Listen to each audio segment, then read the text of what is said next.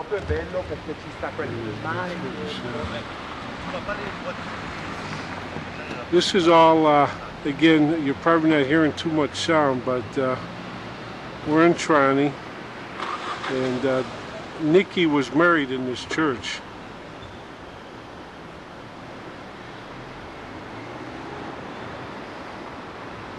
Trying not to go too fast here so we can really get a look at things. This is back in the front of the church again. These door panels here are all being cleaned here. If you can see them, they're cleaning up all these door panels and putting them back on. Doing quite a bit of work here. This church is called Nicola Pellegrino, and I'm going to turn it off now. It's about 800 years old. It's built about the 1200s.